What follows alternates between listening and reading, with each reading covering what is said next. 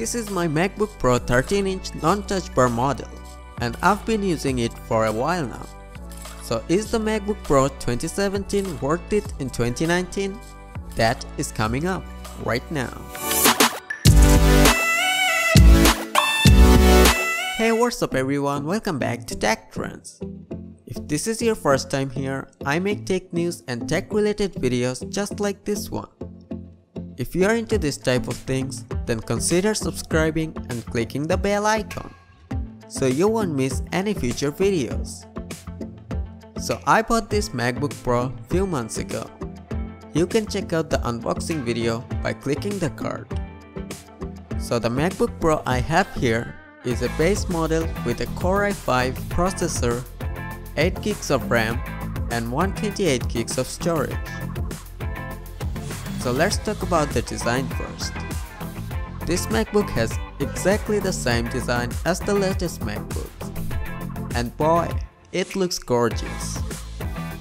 It's amazing how Apple was able to keep this laptop so thin and light. And it feels premium like all the other Apple products. The trackpad on this thing is huge. It's a force-click trackpad and one of the best in the market, and I absolutely love it. Also, the speaker sounds amazing. Definitely these are the best sounding speakers I've heard in any laptop.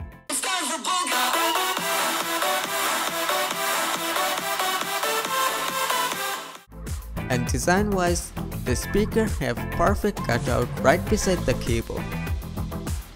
Speaking of keyboard, one of the major issues of this MacBook is the keyboard.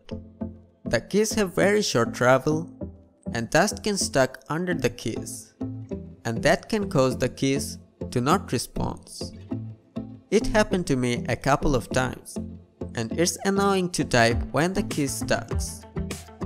So if you wanna buy this laptop for typing, that wouldn't be a great idea. Next up, the display.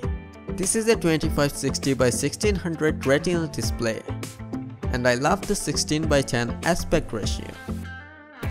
It looks really good. This display can go really bright up to 500 nits.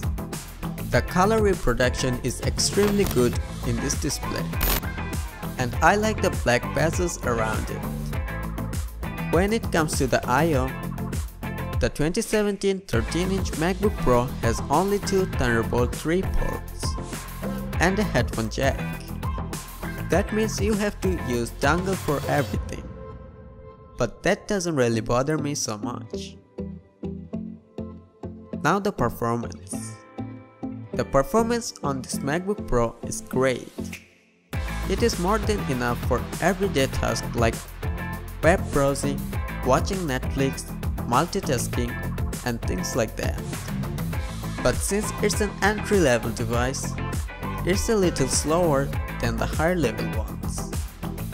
It is also a little slower than my PC, which has an i5-8400 paired with the GTX 1070 Ti.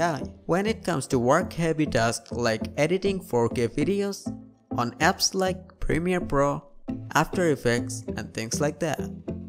But it's more than good enough for 1080p editing. Now the battery. The battery life of this MacBook Pro is really good. It easily gets me through a day while using it for web browsing and doing basic day-to-day things. And it lasts around 4 to 5 hours when I'm editing videos and stuff. The things I like about this laptop is how powerful it is while being so portable. The display is just beautiful. Design feels premium and battery life is pretty good. Overall, I think the MacBook Pro is worth it in 2019. What do you think? Is it worth it or not? Let me know in the comment down below. Like the video if you liked it, dislike if you didn't. Subscribe to the channel for more tech contents. Have a great day and peace.